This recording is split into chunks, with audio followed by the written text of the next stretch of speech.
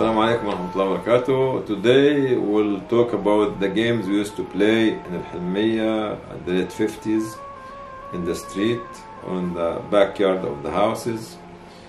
First one was called Trick Track. Is exactly look like the cricket of today with the bat, small piece of wood, and the ball becomes actually like another smaller piece of wood was pointed from both sides, and we used to throw it in the air and hit it with a big piece of wood. If they catch it, if the other player will catch it, will fail, or if they throw it back onto the big piece of wood, which was we put it into stones, will lose as well. The second one called the hoksha, or actually which nowadays called like hockey.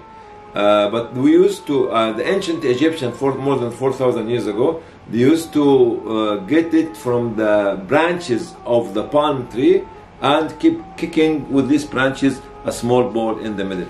We call it in Egypt hoksha, but they call it in English here hoksha at that time.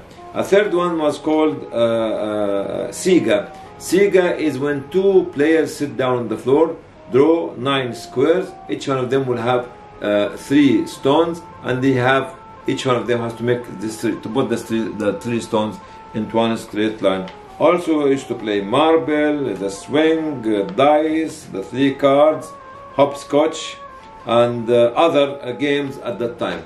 So why I'm saying this? Because the culture in Helmiya was very close. Children coming together to invent something to play together during the after school time, and actually this was far more better than what we actually have seen in different parts of the area in Cairo at that time. And we used to enjoy it because we can use very, very simple, cheap local material to enjoy ourselves at that time. Thank you very much for watching the video, and if you like it, please share it and activate the notification bell.